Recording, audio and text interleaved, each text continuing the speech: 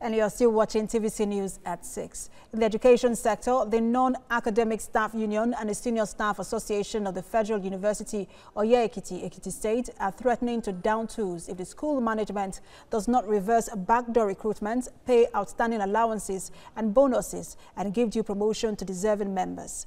Members of the union staged a protest at the gate of the university where they restricted vehicular movement as they closed one of the gates of the school.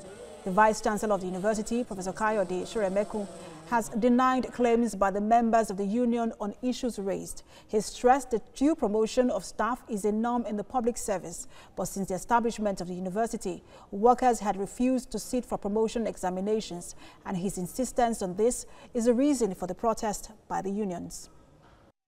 The management is claiming that there is no vacancies to promote others, in which currently they are recruiting people.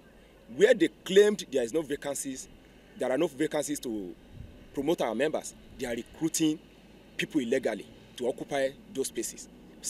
So that is why the Congress felt this is wrong in a sane environment like university environment. Nothing like that was, and I will show you the list of their demands. Nothing like that was raised.